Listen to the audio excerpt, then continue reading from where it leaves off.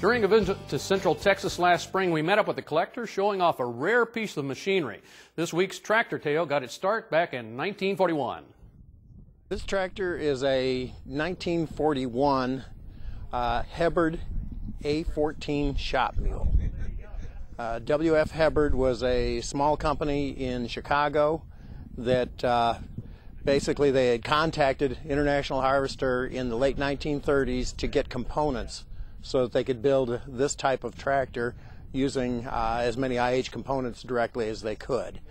Their original purpose for it, as stated, was for railroad yard tugs to move wagons around the yards, and then they got used for various industrial purposes, use them in shops and so on.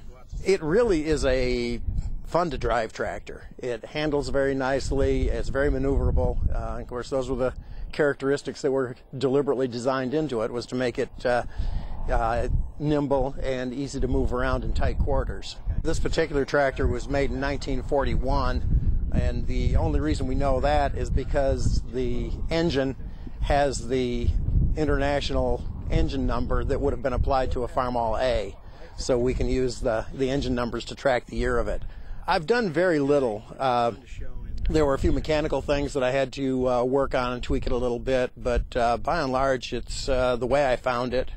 It's a sufficiently rare tractor that it really does deserve a decent restoration, but I have so far just kept it as much the way I found it as I could.